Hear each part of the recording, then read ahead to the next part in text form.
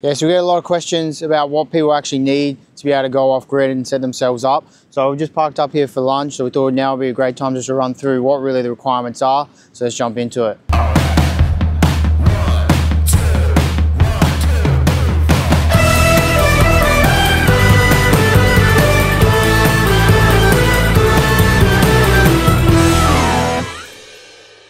Yeah, so to determine what you actually need in your vehicle to be able to actually go off grid, you first need to determine what actually appliances you want to take with you. So do you want to run 1 fridge, 2 fridges? Do you want to take induction cooking with you? Do you want to have a microwave, coffee machine, all that type of thing? Because that will really determine how much power you're going to need, like in battery power, to be able to pull out of it. And then it will also determine other things about whether like you need a lot of solar to come in, how much DC charging and that you need. So for example, if you wanted to do induction cooking, you've then got to look at, all right, what induction cooker am I going to take? Is it 1600 watt, 1000 watt, 900 watt, and so on? Same thing when it comes to like if you wanted to take a air fryer with you, they draw quite a lot of power, same as microwaves, and then coffee machine. So really you would look at, right, what's the highest appliance I want to take? Okay, it might be 2000 watts, so you know straight away, okay, I need a 2000 watt inverter. Or if you don't want to take any of those appliances and you just want to run gas cooking, for example, no 240 volt appliances, then you don't need an inverter. And then that would really determine, the inverter is the big thing that determines the battery power that you actually need. So if you weren't running an inverter, you just wanted to run like one fridge, few camp lights, you could probably get away with a 100 amp hour battery. That would obviously determine on how much solar you got coming in, how often you want to stay parked up for. But if you wanted to do, say, a coffee machine and induction cooking, well, you're probably going to need 2000, 3000. And then if you want to run multiple of those appliances at once, you might need to go even higher again. So that's the first thing you really want to determine, is what appliances I'm actually going to take with me. Now that you know that, you now want to determine, okay, how long do I want to be parked up for without moving the vehicle? Because then you're just relying solely on battery power and then solar charge. Because if you're going to move every day, and you're going to get that DC charging coming in, you're going to be moving quite often. And for long periods of time, you can then rely on DC charging from your alternator to charge up your battery power, so you can go on the lower end of your batteries. But if you don't plan on doing that, you've been parked up for long periods of time, you can't rely on that DC charge to come in, so you're going to be relying heavily on battery power and solar. So that's the other thing you need to consider. And then the other thing is just how much solar you can take with you. So we always recommend trying to have as much solar as possible. But if you're on a vehicle, for example, and you want to take surfboards or kayaks or something with you, that's obviously going to limit how much fixed solar you can take. So you might want to substitute that with some portable solar, like some blankets. But then if you flip it to a caravan, most of the time you're not running anything on a caravan's roof, so you can pretty much max that fully out. So we always recommend that if you got like a caravan or even a vehicle, just max your solar charger out as much as possible, because really the big cost in solar is going to come to that labor aspect of running the cables there. But if you're already running there one time for one solar panel, it's not going to cost a huge amount extra to add an extra few solar panels on. So that's why we go, okay, you're already spending the money to get one solar panel. If you don't think you're going to use any more of that roof space, let's go ahead and put more solar up there, get as much solar coming in. Because then that might be able to substitute your DC charging, and you might go, okay, I only need a small DC charger now, because I've got a lot of solar. Means I don't have to upgrade my alternator, don't have to have multiple DC chargers and so on. So that's why we typically go, let's go most amount of solar, then let's look at, okay, how much DC can we get? And then let's look at batteries, because batteries are obviously most expensive aspect, and it's probably the cheapest thing that you can add on in the future without costing you a whole lot of extra. So like if you, for example, have one DC charger on your system and then you want to add another one, you're now going to have to run extra cabling from the alternator. You're going to probably have to upgrade the alternator at a point later on. So when you look at a battery, for example, to add another battery on is just bolt another battery in, a couple extra cables to then go into the fuses, and then you're good to go. So you can easily add on batteries later, but adding on solar and adding on DC later is a little bit more expensive. So that's why we typically recommend going to them, and then we'll look at the batteries. Now we need to look at the batteries. So now that we know how much solar we're getting, how much DC we're getting, how long we're going to be parked up for, and the appliances that we're going to actually be pulling out, we now need to determine, okay, what battery power do I need to run those appliances? So a 3000 watt inverter, for example, is going to require up to 300 amps of power to come out of your batteries. So if you went for a 100 amp battery or a 200 amp battery and it's got a constant discharge of only 200 amps, you can't run that 3000 multi plus or inverter off it because it's pulling 300. So now you go, okay, I'm going to have at least a 300 amp battery, potentially even more, so I can pull that amount of power out of the actual batteries. And now that we've done the batteries, now you need, the only other consideration you now got to think about is AC charging. So do you want to have the ability to be able to plug in a caravan park, be able to plug your vehicle in and be able to charge those batteries up, or be able to leave your vehicle at home because maybe it's a dedicated tourer and you don't drive it that much, but you still want to be able to run all your fridge to keep everything going, but you don't want to deplete the batteries. So maybe you want to be able to plug in at home and just leave your vehicle plugged in, and that way you know your battery is always topped up. So if you want AC charging, then that's another consideration you need to make. So you can get units that we typically always install, which is an inverter charger. So that's an inverter obviously for your 240 volt power. Then it's also the AC charger inbuilt into one unit, or you can get separate units. So if you wanted to go to a more simpler system, or you potentially wanted to add AC charging in at a later date, you can get just a dedicated AC charger. But typically when we do it, we really start at that 240 volt side of things and decide, right, how much 240 volt power do we need? And then, okay, do we want AC charging? Okay, then we do. So we go, okay, inverter charger. And that's why typically for most of our installs, you will see that we do the MultiPlus inverter charger, just because it's a way simpler system to have. One system that controls all your 240 instead of having to have multiple different ones, and it's a really smart system. So it'll look at, okay, do I have AC power coming in? Yes, I do. Okay, I don't need to pull it from the batteries anymore. I'll pull it from the grid. And then it can also go, okay, well, you're pulling too much from the grid, you're asking for too much, let me pull the rest from the batteries and we can keep going. And it just automatically does that all for you. You don't have to think about anything. You haven't got to switch on an AC charger, none of that stuff. You haven't got to flick a switch. It's just a super simple system. So that's why we'll typically go for it. But sometimes you don't need AC charging, so then you could potentially just go for an inverter instead of an inverter charger. Yeah, so let's take this vehicle setup for example. So in this one, it's a more simpler system. It's really just running a 85 litre Bushman upright fridge, a few cam lights inside, and then we just want to do a little bit of small induction cooking, charge some phones and that. So there's not a huge amount of requirements needed for power. So this has a 1200 VA MultiPlus in it. That's a Victron MultiPlus. So that's an inverter and charger. So it's a 1200 VA inverter, and it's also got a 50 amp AC charger built into it. So when we do plug into shore power, we can get up to 50 amps of AC charging to come into our batteries. So it's just a nice, quick, easy way to be able to charge our batteries up quite quickly. And then we get still 1200 VAs, which is probably about 1000 watt once it's converted in, because VA is total power, which is more than enough to run an induction cooker. So a lot of the time you're probably only running your induction cooker 900, max 1000, otherwise you end up just burning stuff, to be honest. So it's enough to be able to run that. But if you did want to have a microwave or a big air fryer, it's not going to be powerful enough for that, but it's well enough for this setup. And then what that means is we can only need a 200 amp hour battery to be able to run the whole system. And then inside there is the Orion 50 DC-DC charger coming from your alternator, and then we've got 130 MPPT for a 200 watt solar panel on top of the roof there. And that's more than enough to be able to run this setup. We can run this fridge 24/7 and pretty much keeps it topped up, never really drops. And then when you get that DC-DC charging coming in, which is driven most days, it's able to keep it topped up. And then it's also just got the BMV 712 for the smart shunt in it. So then that way it's got a little gauge on the outside so you can constantly monitor what it's actually doing. And then it's also got the Bluetooth app, so you can just see everything via the Bluetooth app if you wanted to connect your smartphone to it.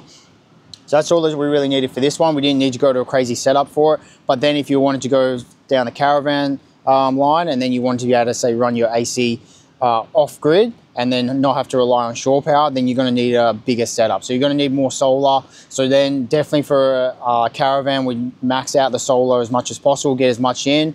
And then we look at our DC-DC charging. Usually it's only a smaller one because we don't want to go too big of DC-DC charging on a Caravan, because most likely it's going to be having a DC-DC charger on the vehicle as well for a small system on that, plus running the rest of the vehicle loads. We don't want to overload that alternator. So we typically only go for a 50 amp DC-DC charger for a Caravan, max our solar out, and then we go for a bigger inverter. So it's usually a 3000 VA MultiPlus is what we'll go for. And that's enough to be able to run your AC off grid. And then you can also obviously run your microwave, all your 240 volt appliances, no problem. But if you did want to run multiple appliances at once, then you probably would want to look to upgrade to a slightly bigger inverter, maybe a 5 kVA instead of the 3 kVA, just so you can run all those appliances at once.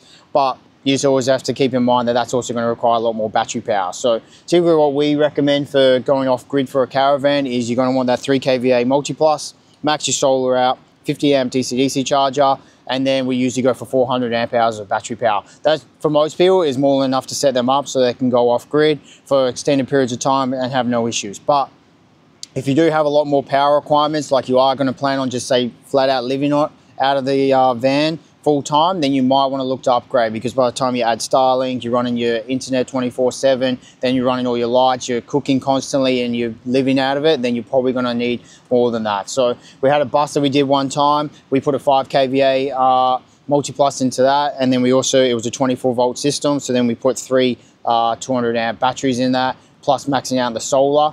And that's because they were full-time gaming out of it. They're going to live out of off grid on the road constantly, and they didn't have a DC-DC charger. So we went for a bigger system for them because they are going to be running that system quite hard.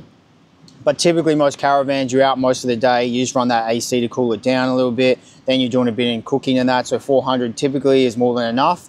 But it's really a good starting base at it, and you can start at 400 and then you can go and test to see how it goes. If you find that, oh, it's not actually quite enough, like I said before, it's quite easy to be able to add another battery in later down the line. Doesn't cost a huge amount of extra, and it just saves you that cost at the very beginning, instead of going, oh, I think I need 600, and you go and spend all the money for 600 to come to find that you don't actually need it. So that's how we'll typically try to set it up, and then that way it can hopefully just save you a bit of cost, and it doesn't make you spend money that you necessarily might not have to spend. And then on the flip side of that, you might be someone that doesn't need any of that equipment, because all they're really trying to run is just a small fridge, like a drawer fridge, a 30 or 40 litre, and then a couple USB-C points, or just USB points, or a couple cigarette sockets, and you don't have a huge amount of demand for power. So then you might only need a 100 amp hour battery and maybe a blanket and a small DC-DC charger, and then you're good to go to off-grid. So off-grid doesn't necessarily mean, oh, you need all this equipment to be able to go off-grid. Some people can go off-grid with literally just that little bit of equipment. It doesn't cost you a huge amount. You don't have to spend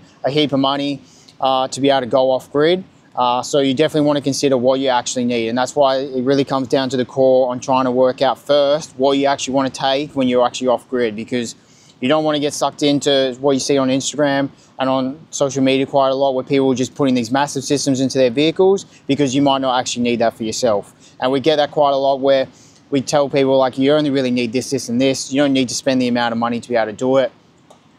And it just saves a lot of money in the upfront. So you might only need a 100 amp hour battery and then a small DC-DC charger, and all of a sudden you're off grid. It just really depends on what you're actually trying to achieve when you go out and about, and that will really determine what you're actually after. Yeah, so in summary, when you're trying to set yourself up for off grid, you really want to determine first, the key thing we always look at is the 240 volt power. That is the biggest draw on your battery system. So that's why we really always start at 240, and we determine, okay, do you want 240? If the answer is no, obviously it simplifies things quite quickly. But the answer is yes, then we go, okay, what's the biggest draw you're going to have on it? Is it an AC system in your Caravan? Is it an induction cooker?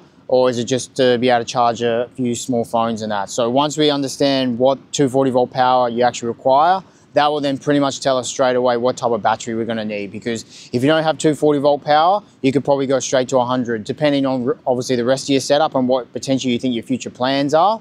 That would tell you straight away your battery. But if you've got like a 2000 watt inverter or a 3000 watt inverter, that pretty much would tell you straight away how much battery power you need. Because the way we typically usually will work it out is if you have a 3000 VA or 3000 watt inverter, you want at least 300 amp hours of battery. 2000, you want 200, 1000, you want 100. And the reason for that is because it draws usually, give or take, probably slightly less. Like if it's 2200 amps, so then you need to be able to pull at least 200 amps out of your battery. You can get 100 amp hour batteries these days that you can pull 200 out of them constantly. Obviously, you're just going to drain that battery really quickly. You drain it pretty much in half an hour. So we typically go, okay, well, if you want to be able to run this inverter so that you can run these appliances, you probably want to run that appliance for at least 1 hour before your battery is fully dead. So to be able to do that, you're pretty much out of a 2000 going to be pulling nearly 200 amps. So then that's a 200 amp battery, 1 hour, it's fully flat. So that's why we typically will stage it that way. But then you really just want to consider after that what you're going to actually do in the future. Because if, for example, you don't plan on running induction cooking right now, but you might want it in the future, but you've only got a small setup, maybe the 100 amp hours, like the 100 amp hours would be enough for you now, but it's probably not going to do you in the future. Because as soon as you go to that 2000 watt inverter, yes, you can get away with 100, but it's going to drain it so quickly that pretty much you probably want at least a 200 on it. And then you got to go, okay, well, I can add another 100 amp hour battery to get me to 200. But then the problem might be is, oh, well, I'm actually using that induction cooking more than what I thought. 200 is not enough because I want it to last me longer than an hour. So then you might go, okay, I might actually want 300 or 400. But then to do that in banks of 100 just really starts to limit you. You're really starting to take up so much battery space really for just a lot of small batteries. So then we'll go, okay, let's probably go with 200. And then the benefit to be able to doing that is then we usually try to go on banks of 200 from then. So then if you go, say, for a Caravan, you need 400 amp hours of battery. Instead of going for one big 400 amp battery, we usually go for two 200s. And the reason for that is, firstly, you get redundancy in it. So if you ever had an issue with your 400 amp battery and you lost power, that's it, you got no power because your battery's gone down. But if you had two 200s and one of those batteries went down, yes, you've halved your battery power, but you've still got a little bit of battery power. So it just gives you that redundancy. And then the other thing you might find is 400 isn't enough for you. It was enough for an extended period of time, but now maybe all of a sudden you've got an extra person using your appliances and you're drawing more power. 400 is no longer enough. If you've got a big 400 amp hour battery, you have to go another 400. You can't mix batteries just like you can't mix solar. So then you stuff to go, okay, well now I need two 400s, but I don't need 800 amp hours of battery power, but you have no choice. Where if you had two 200s, you can now quite easily go, okay, let's add another 200 amp hour battery. Now I've got 600, perfect. I didn't have to go and spend all this money to get another 400 amp hour battery when all I was really after was just an extra 200. So that's why we typically go in that direction instead of going to the one big battery. And then the other benefit to it is obviously if you have one big battery, trying to find the space available to be able to house that one battery can be difficult sometimes, where you might be able to put a 200 over there, 200 over there. You might be able to just distribute the weight on your van or your vehicle a little bit better. And then that way you haven't got this one big bit of weight in one area. So it's just a few extra benefits to it, and that's why we usually go down that route. So I hope this gave you some ideas of what you might need to be able to set yourself up to go off grid. Drop a comment below and let us know what's that one piece of gear that you can't go off grid without. And if you need any further help, head over to our website where you can get in contact with us, and we'll catch you in the next one.